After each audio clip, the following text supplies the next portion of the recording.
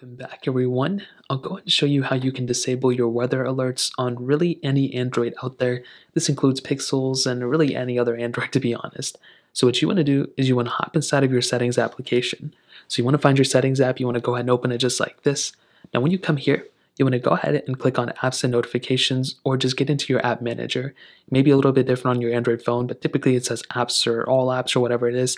Then you want to get into all the applications that you have. So you can click on that little see all panel here, see all 62 apps, whatever, click here. And then what you want to do is you want to scroll down until you find that little Google application.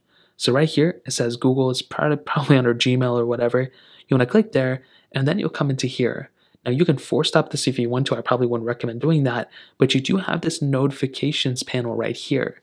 So what you want to do is you want to click on notifications. Now this is where you can go ahead and kind of tinker with these things. So these are all the notifications that you're pretty much going to get for your Android phone. So you can see this first one, ironically, is the current weather conditions. Now this, out of all these ones that you have, this one sends about 4 notifications per day, and it's sometimes more than that.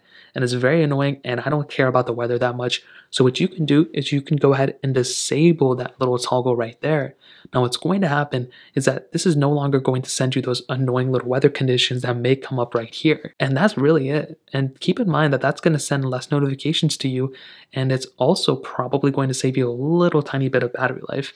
So what you can do here is you can go ahead and disable all these other little options here too. And that's really pretty much the main thing you got going. So that's pretty much it. That's how to do it. If you guys have any other questions or anything like that, let me know in the comment section below. Hit the like button, but definitely hit that subscribe button. More importantly than everything else, I love every single one of you guys.